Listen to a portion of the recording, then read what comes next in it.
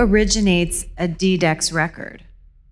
Is it the artist? Is it the label? Where does all of this decision-making of what goes in there start? That depends on which standard we're talking about. DDEX has a range of standards that cover basically the entire supply and value chain. When we're talking about product information, release information, as DDEX calls it, that originates typically with a record company. They provide that information, sending it off to a DSP. In addition, though, increasingly you have what we call metadata companies that then can provide additional, richer information. Now, record companies are also providers of this kind of data, but you may then have other companies, third-party companies, that can provide this information that can then be fed to a DSP, for example, so that they have better information for their consumers.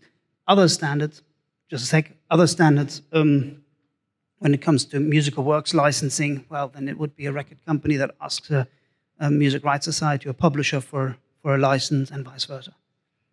I can count on my one hand how many labels actually originate DDEX, because it's incredibly complex for most labels to even implement a system that generates DDEX. So what's happening is distributors are the primary generator of DDEX, which generally starts with a portal that you, the label, or you, the artist, are given. You put in all your content and all your context, and you'll never see the term DDEX or see it anywhere nearby, but behind the scenes, that message gets generated from all that content, whether you're coming from TuneCore or you're coming from Warner or anyone else, that originates the DDEX. Now, the bigger issue in our industry has been that DDEX has been magically hidden behind the scenes and by no means available in most cases to you, the artist, no means to you, the label. So let's say you move to a different distributor or go to a different destination.